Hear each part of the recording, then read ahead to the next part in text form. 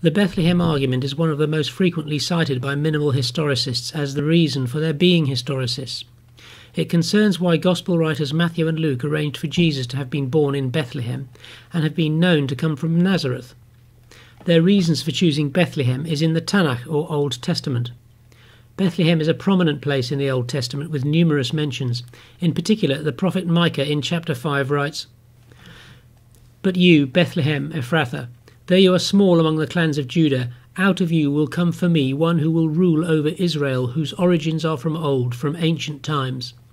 Therefore Israel will be abandoned until the time when she who is in labour bears a son, and the rest of his brothers return to join the Israelites.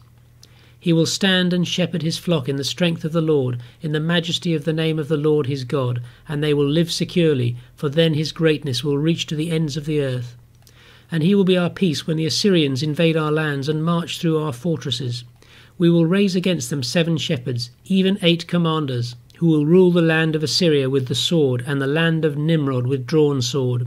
He will deliver us from the Assyrians when they invade our lands and march across our borders."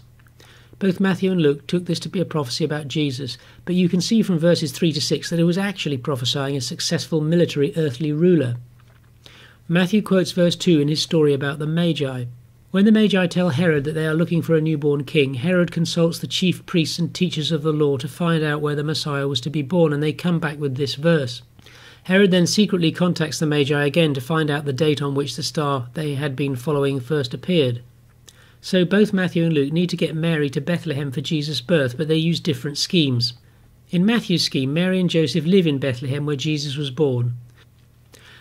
On hearing what the Magi are looking for, Herod asks them to stop over in Jerusalem on their way back east and tell him where he can find the Messiah. In the event, the Magi were warned in a dream not to go back to Herod and so took a different route home. Herod was angered by the Magi's duplicity and ordered all the boys aged 2 years and under in Bethlehem and the surrounding vicinity to be killed. An angel appeared in a dream to Joseph telling him to escape to Egypt to avoid this and to stay there until Herod died. On Herod's death, the angel was back in action, appearing in a dream to Joseph telling him to return to Israel, which he duly did. On arrival, he found Herod's son, Herod Archelaus, was ruling Judea, and he considered this still to be a risk to Jesus, so he decided to go instead to Galilee and settled at Nazareth. In Luke's scheme, Mary and Joseph live in Nazareth. Caesar Augustus has a census taken of the entire Roman world while Quirinius was governor of Syria. Everyone went to their own town to register. In Luke 2, verse 4, "So Joseph went up from the town of Nazareth in Galilee to Judea, to Bethlehem, the town of David, because he belonged to the house and line of David. He went there to register with Mary, who was pledged to be married to him and was expecting a child. While they were there, the time came for the baby to be born, and she gave birth to her firstborn, a son. She wrapped him in clothes and placed him in a manger because there was no guest room available for them." The family then returned to Nazareth via Jerusalem, where Jesus was presented at the temple. So it's pretty clear why Matthew and Luke wanted to have Jesus born in Bethlehem. What is not so clear is why he had to be from Nazareth. If it was just a made-up story, then surely the simplest thing would be to have him coming from Bethlehem. Instead, we have all these convolutions of Matthew's fleeing Bethlehem to escape death at the hands of Herod and finally ending up in Nazareth, and Luke's bizarre empire-wide census decree, which of course never happened. In fact, Matthew does give a scriptural reason. In Matthew 2:23 he writes, "And he went and lived in the town called Nazareth. So was fulfilled what was said through the prophets that he would be called a Nazarene." But there is no such prophecy in the Tanakh nor anywhere else we have been able to find. Matthew and Luke must have felt constrained by contemporary ideas about where Jesus was from that they did not feel able to contradict.